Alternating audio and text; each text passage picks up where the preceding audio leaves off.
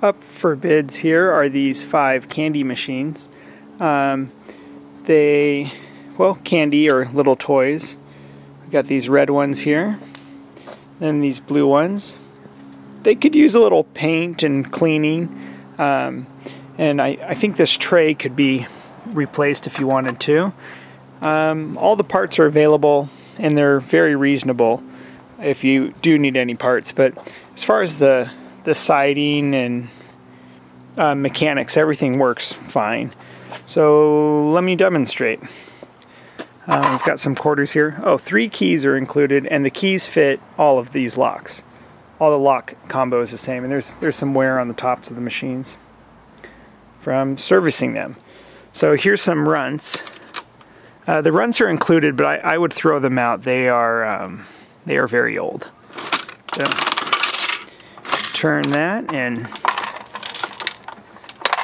get some runts, and you can actually adjust the quantity of runts you want. Or you could get a bounce ball. And these are in good condition. These could be sold. Let's see this. Got that one. There's nothing in this machine. You could put candy or globes or something, but you can kind of see the mechanics of it. Here's another one. This one actually dispensed fish food for a pond, and it generated a lot of revenue. And then this one here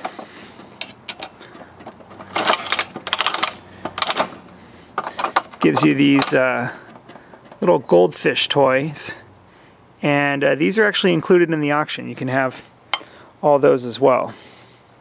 All right, well, let me show you how to service the machine. So if you stick a key in the top,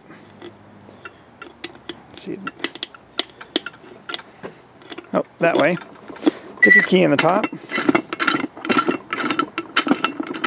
You undo the lock.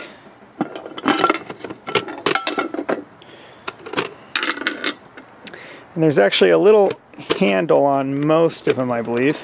If you pull the candy out, there's a little tray down there that collects your quarters. So it has 2 quarters in it right now. Those are not included, unfortunately. And then you just slide this back on. Oh, let me make sure oops. There we go. Throw your lid back on, and you're good to go. I do think some of these are missing the little coin collecting tray. You could replace that if you want, but this whole reservoir down here can collect the coins. So the part actually isn't really needed, but it does make servicing them a little bit quicker. So the stands themselves have a little bit of corrosion on them, but you could sand it down and repaint it if you wanted to. But overall, a good investment. I made a lot of money off them, but the store they were in is now closed, and it's time for me to move on. So enjoy.